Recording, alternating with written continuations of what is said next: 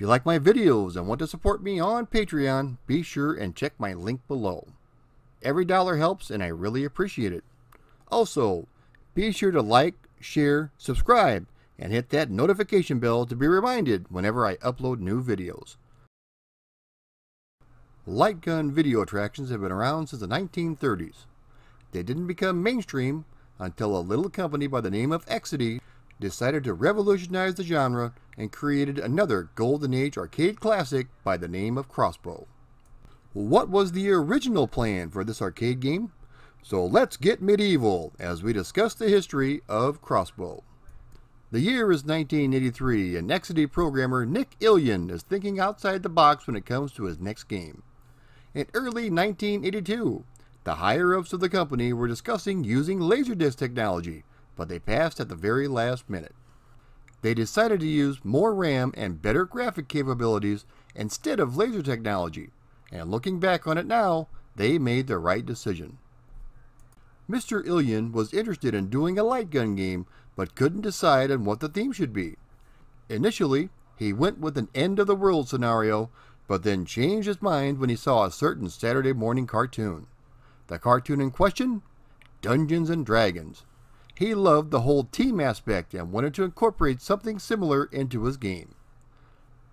Due to it being set in the medieval times, he realized a standard gun couldn't be used. He decided to go with a crossbow. The crossbow was designed by Barnett Crossbows of England. The sound is something else that most people will remember if they've ever played this game. This was the very first game in existence to feature fully digitized and sampled sound by Ken Nicholson. Over 100 unique sounds were provided, and it really adds to the overall atmosphere of this game. The object of Crossbow was to protect a party of various characters as they tried to retrieve stolen treasures from the castle of the evil Master of Darkness. The game begins with a map where players can choose one of several possible directions to travel by shooting one of the 2 or 3 colored blocks along the bottom of the screen. Each path leads to a different type of zone. After a selection is made, the game switches to a side view of the selected zone with the friends attempting to walk across the screen from left to right at a continuous pace. Each zone will have a variety of dangers. Players need to shoot any hazards to keep their friends safe as they journey from one side to the other. Once all of the friends have completed crossing the screen, players will be brought back to the map and once again need to choose a direction of travel. Players need to find a path to eventually reach the castle hall where the evil master is located. On occasion, you'll be awarded bonus friends after each level. The levels you and your party have to traverse are the desert, haunted village, volcano, ice caverns, river, the jungle, the castle, and finally, the final zone in the game is the castle hall. If you and your party are successful at defeating the evil Master of Darkness, you are awarded 250,000 points while the game restarts at higher difficulty. As I mentioned, this game was the first in arcade history to feature fully digitized and sampled sound. Sound designer Ken Nicholson did some really innovative and creative things when designing this game. For example, he talked into a metal trash can when designing the voice for the evil Lord of Darkness. Also, to create the sounds of the skeletons dying, he went to a bowling alley and recorded a person getting a strike. Each character on screen has his own unique sound. Sit back and take a listen.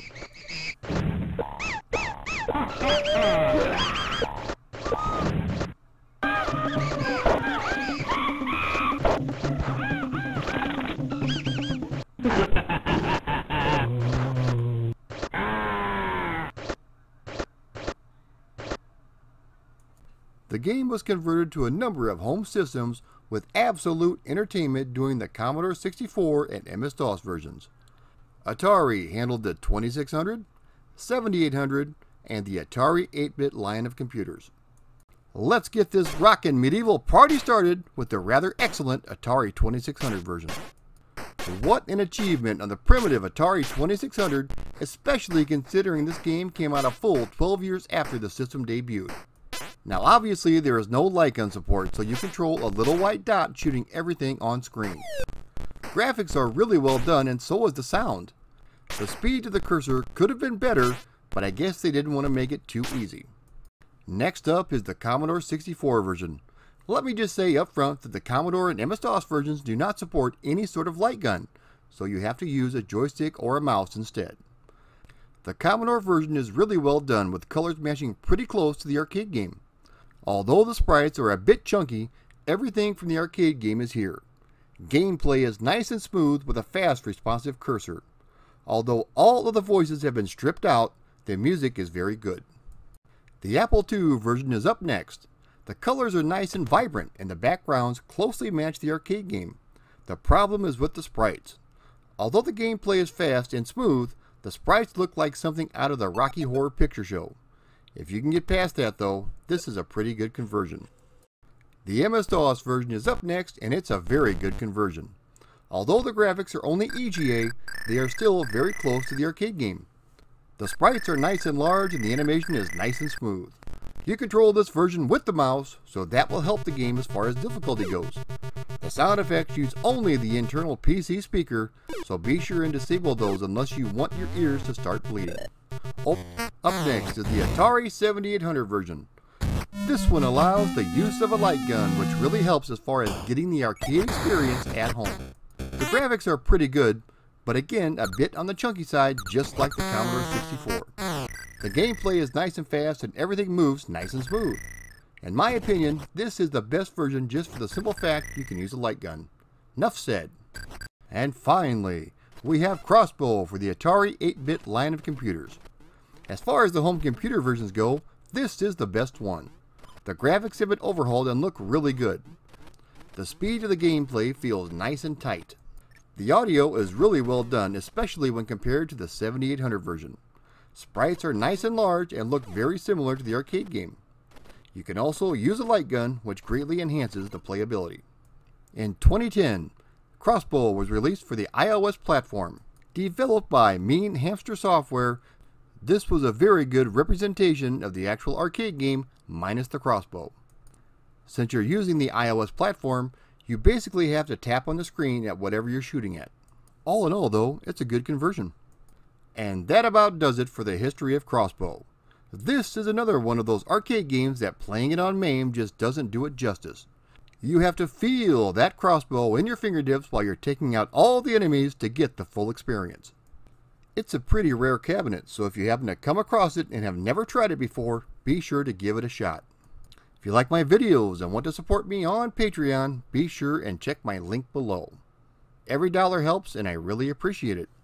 Also, be sure to like, share, subscribe, and hit that notification bell to be reminded whenever I upload new videos.